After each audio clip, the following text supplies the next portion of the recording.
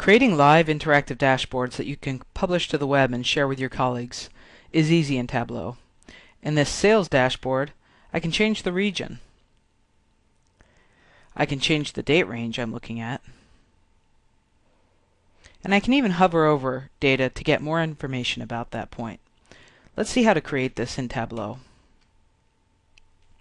In this Tableau desktop workbook, I've got a trend line and a map already created.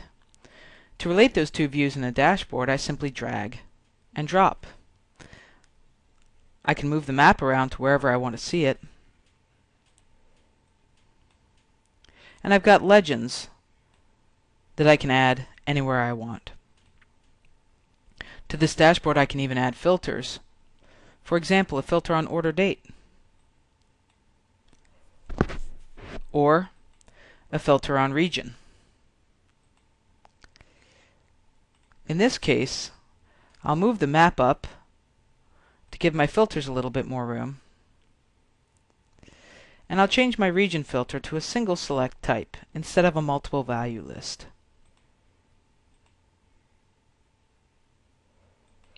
And as I click around, you see all that data update.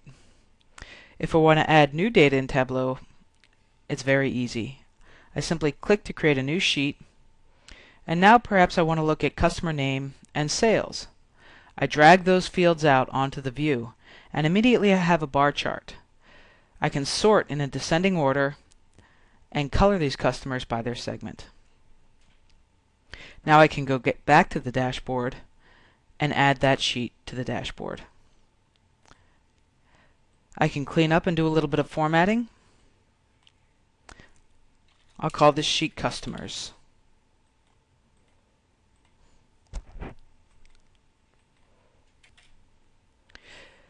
Now you can see my filters apply to all three views again. And I can even add a customer search box, so I can find a specific customer. We'll change this one to be a compact list so I can search for a customer name.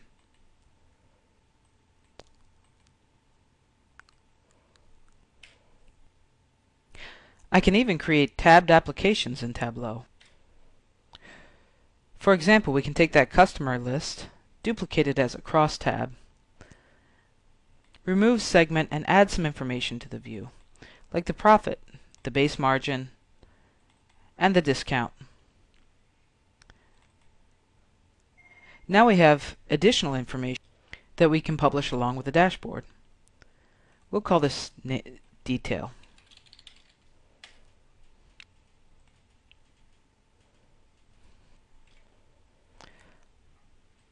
So let's go ahead and publish this workbook. I'm just going to call it Daily Sales, and I'm going to publish the dashboard and the detail view as tabs. Now I get a preview of the dashboard I just created with all the filters. Now let's open this dashboard in a browser window, and you'll see all the interactivity that we had defined on the desktop available right in the browser. I can change my date range or my region. I can click over to the Customers tab and see detail, and I can even search for a customer and have it update on both tabs. This is how you create dashboards in Tableau.